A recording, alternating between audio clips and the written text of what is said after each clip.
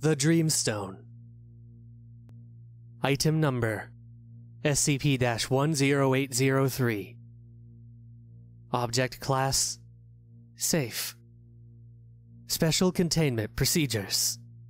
SCP-10803 is to be contained in a wooden box within Storage Locker A in Site blank. Testing has to be permitted by the Site Director. Description: SCP-10803 is a quartz rock that's on a ring made out of an unbreakable stone. On the stone, there is writing in an unknown language. No one can read this. When SCP-10803 is being held by a person, it can grant one wish from that person. It can be any wish. When the wish is granted, the wish will come true, but the wish will have a bad side. The wish can make you lose something. It can make you change your personality. When the wish is made, anything could happen.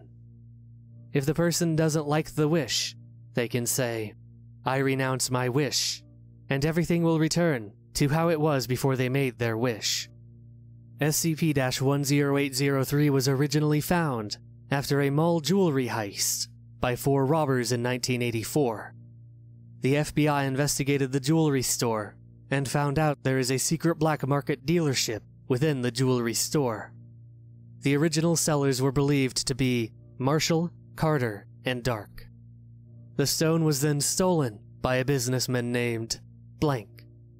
Blank used SCP-10803 to become the richest man in the world. When the wish came true, he became more aggressive towards his workers and other people. The Foundation heard a report of him saying he got this money from a stone. This led to the Foundation investigating him.